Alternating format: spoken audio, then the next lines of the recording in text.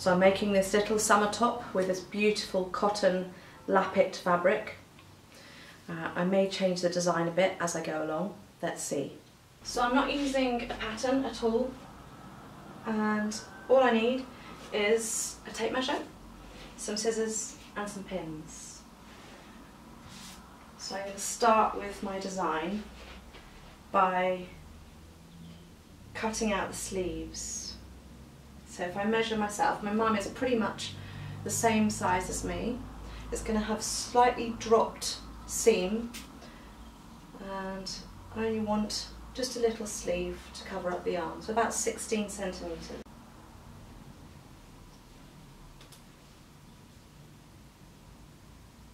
And then obviously you need seam allowance. So I'm measuring how wide I want the sleeve. It's got to be comfortable. So 46 centimetres looks good. So let's mark that off and add seam allowance. So it's going to be a French seam, so it's probably going to be about 0.7, and then I turn it over and another 0.7. So just to make sure I've got enough, I'm going to do it 1.5 centimetres seam allowance. Okay, so that's one sleeve. Let's just see if I can fit two on one width. So measure that, shuffle it over. Yes, I can, that's perfect. So I can cut all that off with one strip, and that'll be both sleeves then. Check the whole width, 1.10 m, get my tape measure, halve it, 55 centimetres, 55 centimetres, that's half. So I'm just going to go ahead and cut this in half, and then I'll have more than I need for my sleeve.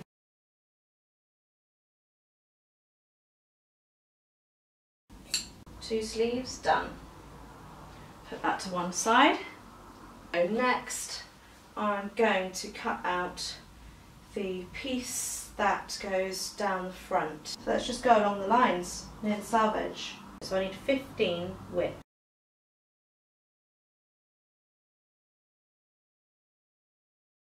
So that's the piece that comes down the front. Now for the main body. So I'm going to fold that in half, I think, to do that. Square it all up.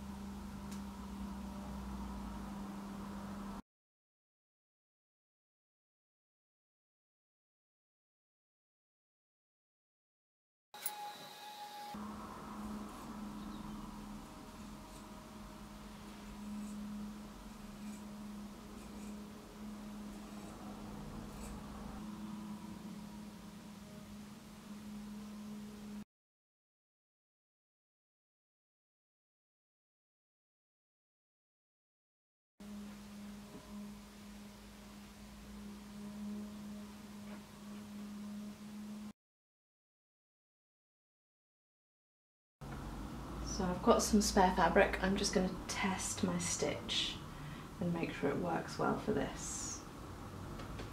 So I've put it on a 2 and a 0 for straight stitch just to see. It's pretty small, but it's very fine fabric, so I think small works well. Start. I am going to do an inverted box pleat at the centre back, as when I cut it I found it was a little bit big around the neck when I tried it on. So join up centre fronts to find the centre back. Try it on to make sure it's still okay. Here goes for the real thing. And go inside the seam allowance with your first row of stitches. So I think I'm going to do a nice binding around this edge, so probably 0.4 millimeters, probably be okay, because binding's usually 5 millimeters. I always trim as I go. I just find it much tidier and easier and neater. and then you don't have to do it all at the end and it doesn't get trapped in with seams as you sew. So inverse box pleat done. Actually no, let's do the sleeve.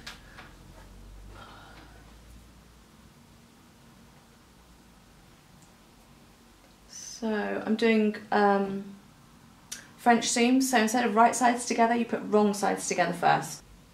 And because it's such a short straight seam, I don't need pins. Who needs pins? Just go for it. Turn it through. Yeah, I might cut it down a bit and then I can have a really neat thin seam. 3 or 4 millimeters when I'm cutting it down. And then you won't get any horrible bits sticking out where you don't want them on the right side. Right, so work out where you're going to line it up all the way along. There we go, beautiful seam. So that's the inside. And then on the right side, it just looks like a normal seam. Time to do the hems of the sleeves. Here we go. So I've got right side facing out.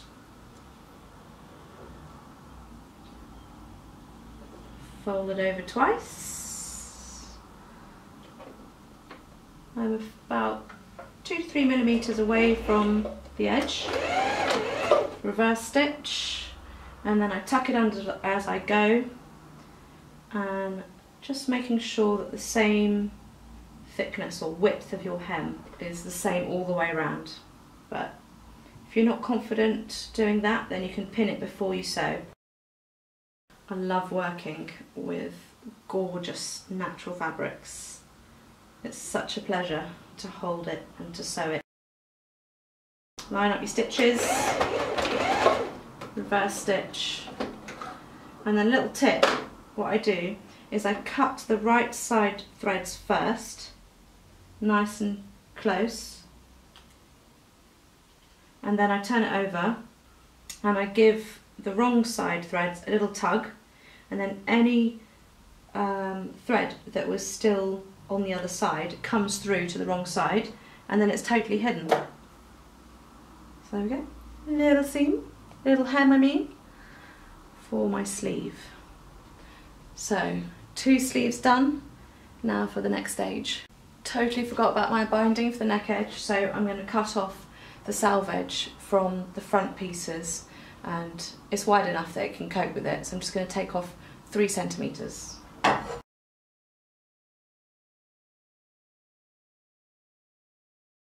Just cutting it in half. Might have said one side wider than the other, so let's see how it goes. This should be enough for the neck.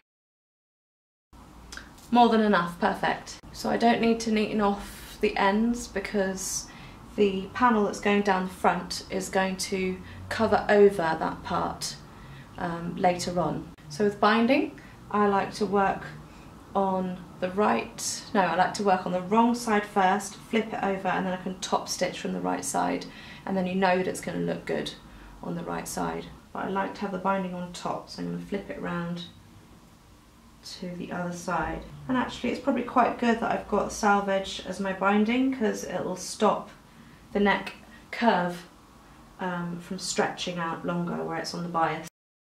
Again, who needs pinning? Just go for it. I'm lining up the edge of the presser foot with the edge of the fabric, and that's about 5 millimeters. Take it slow, make sure it's right first time.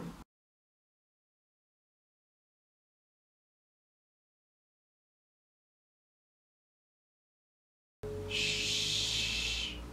Bang, boom, ring. Bang, boom, ring. Okay, so I've done the binding on the wrong side. I'm now going to flip it over and do the binding on the right side. So I'm just going to cut the extra length off that I don't need. And then you tuck it in, and then fold it, and fold it again, and then I can sew it down.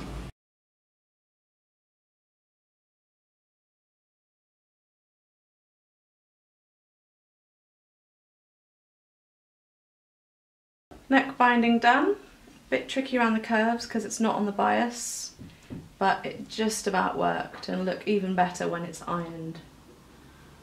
So that's strengthening the neck edge really nicely. Now it's time to do the front. So I'm going to neaten off the bottom edge first. 1 centimetre seam allowance is fine. Turn it through, make a nice neat point. Snipping off the binding so it's not too long. And I will put a pin in this time. Just for fun. And then I can check how long my piece is. Oh, perfect. It's longer than my actual garment, so that's the main thing.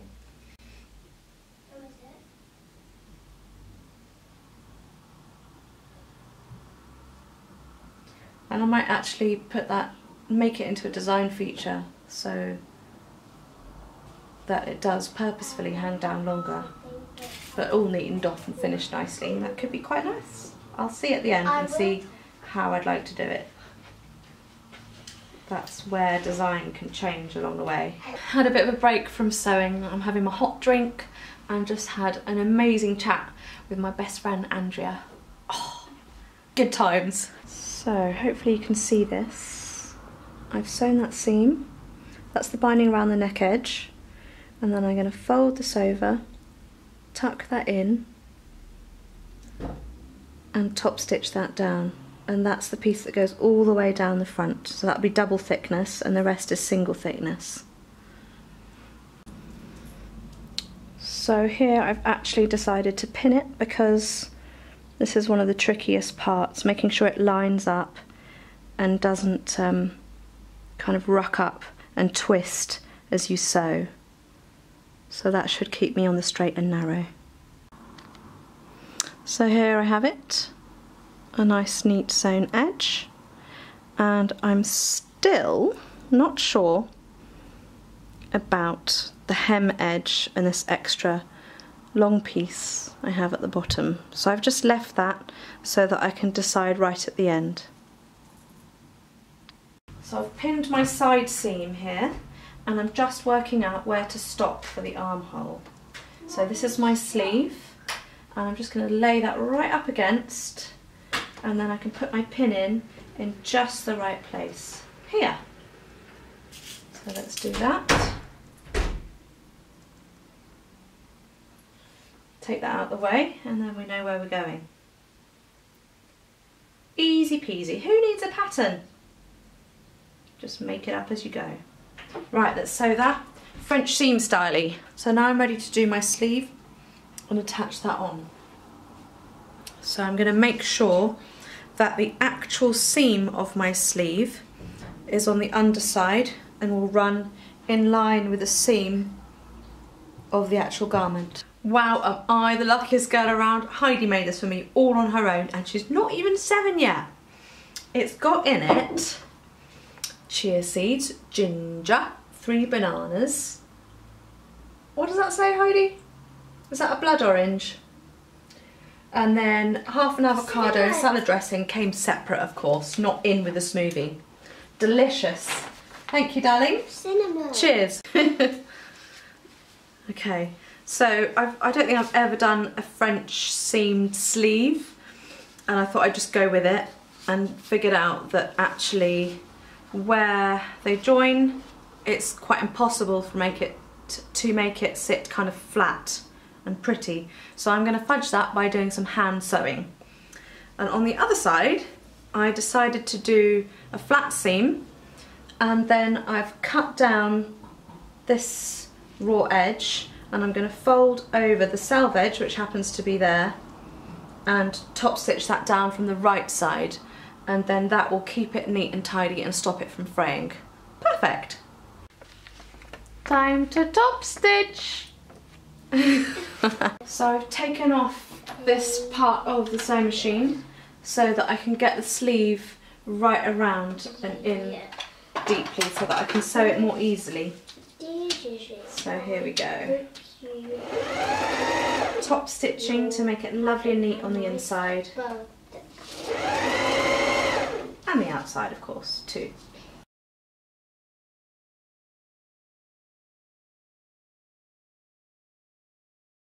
So I've tried this on a few times and I think I have finally decided I'm going to cut off these ends that come to the very bottom of the garment at the front, and I'm going to put a really deep hem on it because it's quite a long garment, and my mum's taller than me, but generally I find that if it's just above the knee it looks more attractive than below the knee. So I'm just going to cut that off on both sides and then do a lovely deep hem. And also the nice thing about it is then your hem at the bottom has got a nice double thickness,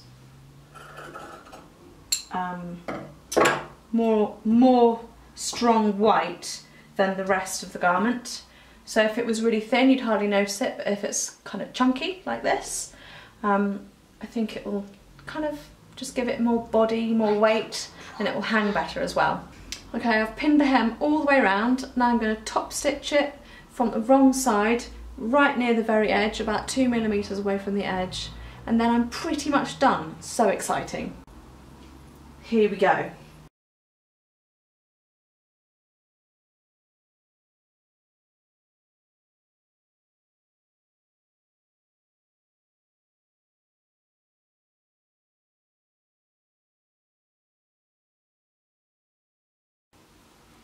Inside, outside.